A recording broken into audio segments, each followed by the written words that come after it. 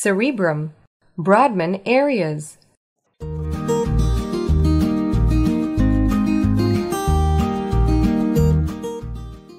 Cerebral cortex is divided into 52 cytoarchitectural areas called Brodmann areas.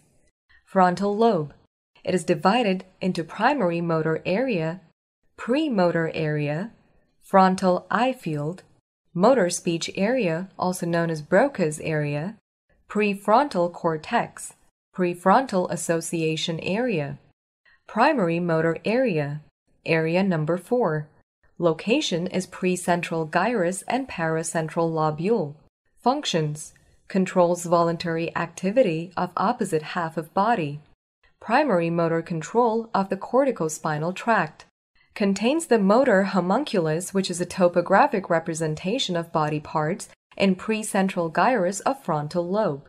Body parts of higher sensitivity or fine motor skills are represented in larger areas than others, arranged medially to laterally as follows: toes, ankle, knee, hip, trunk, shoulder, elbow, wrist, hand, little finger to thumb, eye, facial expression, mouth, chin, tongue, swallowing.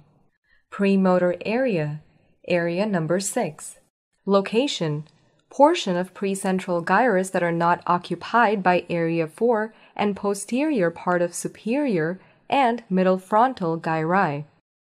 Functions: contributes to the corticospinal tract, aids in control of axial and proximal muscles, informs the primary motor cortex before execution of movements. Frontal eye field, area number 6, 8. Location is the posterior part of middle frontal gyrus. Functions are that it controls voluntary saccadic eye movements. Stimulation causes contralateral conjugate deviation of the eyes. Motor speech area, also known as Broca's area. Area number 44, 45. Location is pars triangularis and pars opercularis connected to Wernicke's area via the arcuate fasciculus. Functions are speech production. Prefrontal cortex, also known as prefrontal association area, contain Brodmann areas 8 to 11, 13, 24, 25, 32, and 45 to 47. Location: anterior part of frontal lobe. Functions are emotions, concentration, and attention. Parietal lobe.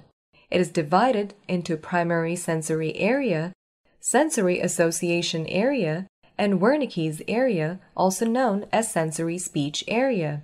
Primary sensory area is area number 3, 1, 2. Location: postcentral gyrus and paracentral lobule.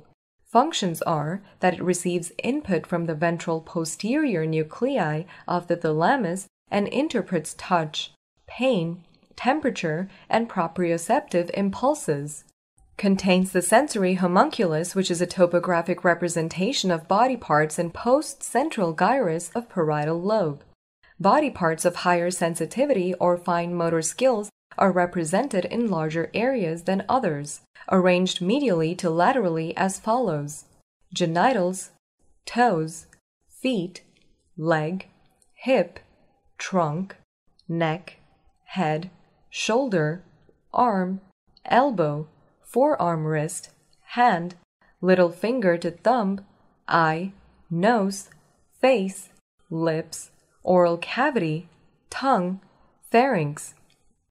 Sensory association area, area number 5, 7. Location is between sensory and visual area. Functions: stereognosis and sensory speech. Wernicke's area, also known as sensory speech area. Area number 22, 39, 40. Location is the temporal lobe and inferior part of parietal lobe. Functions: part of the auditory association cortex. Brodmann area 22. Connected to Broca area via the arcuate fasciculus. Speech comprehension interpretation of language through visual and auditory input. Occipital lobe. It is divided into primary visual area and secondary visual area. Primary visual area is area number 17. Location in and around post-calcarine sulcus. Functions: receives input from the lateral geniculate body via optic radiations, also known as visual radiations, geniculocalcarine tract. Perception and reception of visual impressions. Secondary visual area, area number 18, 19. Location: striate area. Functions: integrates visual properties such as color, position in space, illusory contours. Correlates the visual impulses with past memory to recognize objects. Temporal lobe. It consists of primary auditory area, secondary auditory area. Primary auditory area is area number 41, 42. Location is posterior part of superior temporal gyrus. Functions: receives input from the medial geniculate body. Perception and reception of auditory impressions. Secondary auditory area, area number 22. Location is rest of superior temporal gyrus. Functions: correlates the auditory impulses with past memory and identifies the sounds. Homunculus is a topographic representation of body parts in a particular gyrus. Motor homunculus is a topographic representation of body parts in precentral gyrus of frontal lobe. Sensory homunculus is a topographic representation of body parts in postcentral gyrus of the parietal lobe. Clinical correlation: lesions in the primary motor area can cause contralateral flaccid paralysis. Lesions in the premotor area can cause difficulty in performance of skilled movements. Lesions in the supplementary motor area can cause bilateral flexor hypotonia. Lesions in the frontal eye field can cause the eyes to deviate to the side of lesion. Lesions in the Broca's area can cause expressive aphasia. Lesions in the prefrontal area can cause loss of social behavior. Lesions in the primary sensory area can cause contralateral loss of exteroceptive and proprioceptive senses.